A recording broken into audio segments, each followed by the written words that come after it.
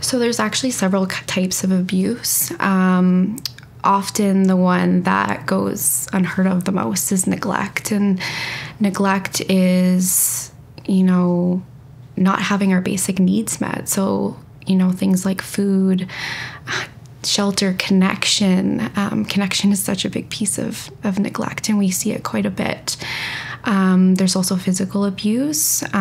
So fighting, which turns into physical altercations, emotional abuse, which is often tied into neglect. And, that's calling names, witnessing things like domestic violence, being called down.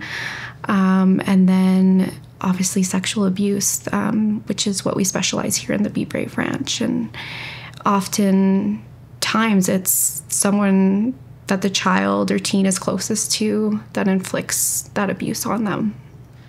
My understanding in terms of the statistics of child sexual abuse in Canada is that 1 in 3 girls and 1 in 6 boys will experience one of the 4 types of sexual abuse before their 18th birthday.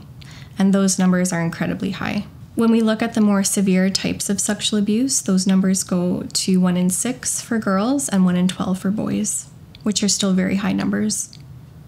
I think anytime anyone discloses any type of abuse, I think the first thing that you have to start with is, I believe you, and, I'm so grateful that you told me, and acknowledging how hard that was.